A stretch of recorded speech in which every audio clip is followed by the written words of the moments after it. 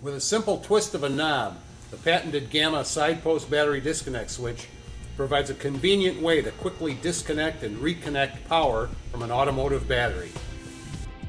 The switch makes it simple to disconnect your battery to work on your vehicle, or the knob can be removed altogether to prevent theft. They also work great to eliminate battery drain if you're storing your vehicle for an extended period of time. Our side post switch is designed to work with General Motors type batteries that have the posts on the side. GAMA battery disconnect switches are designed to handle a continuous 200 amp load. Batteries are typically rated with starting amps or cold cranking amps, and our switches will handle the starting amps from all commercially available batteries. This particular battery is rated at 675 cold cranking amps. And again, our switch will work with any cranking amp rating that you would find on a commercially available battery. In this video, we're going to demonstrate a typical installation on a side post battery and also on a motorcycle battery. We are installing the switch on batteries on the bench to make the process easy to view. There are three basic steps to the installation. First, remove the negative cable from the battery. Although the switch can be installed on either the positive or negative side, it is best to install it on the negative terminal for safety reasons.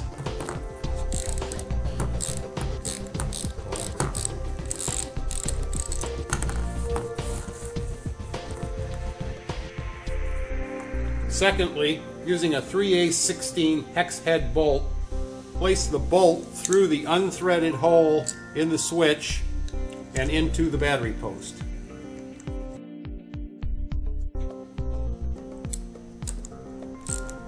And tighten it securely.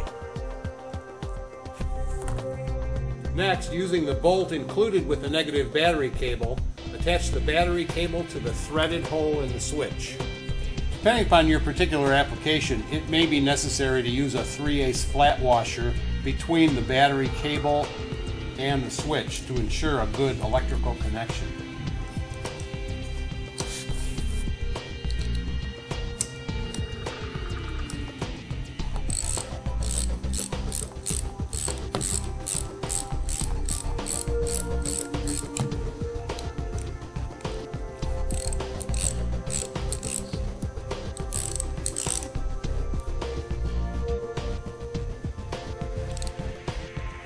Twisting the knob fully clockwise connects power.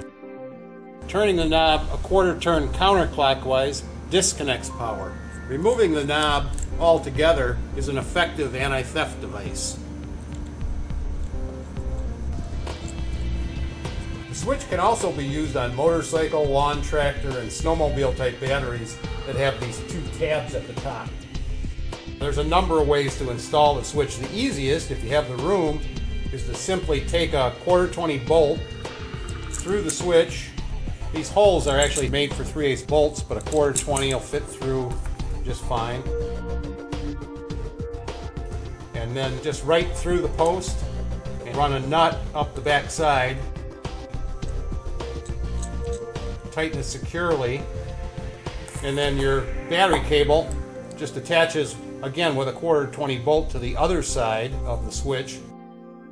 If you don't have enough room in your application to have the switch mounted right to the top of the battery, another way is to just buy an extension cable similar to what I'm holding here. Attach that to the battery. The other end can go right to the switch, so the switch basically becomes an inline device. So you have the extension cable to the battery, the other end to the switch, and your normal battery cable that was originally on the battery attaches to the other end of the switch. So that way you can bury this down wherever there's a convenient location. As long as you install it on the negative side, there should be no issues with shorting or any problems whatsoever. Periodically check the connections to make sure they are clean and tight and there's no corrosion visible. Doing so will provide many years of trouble-free motoring pleasure.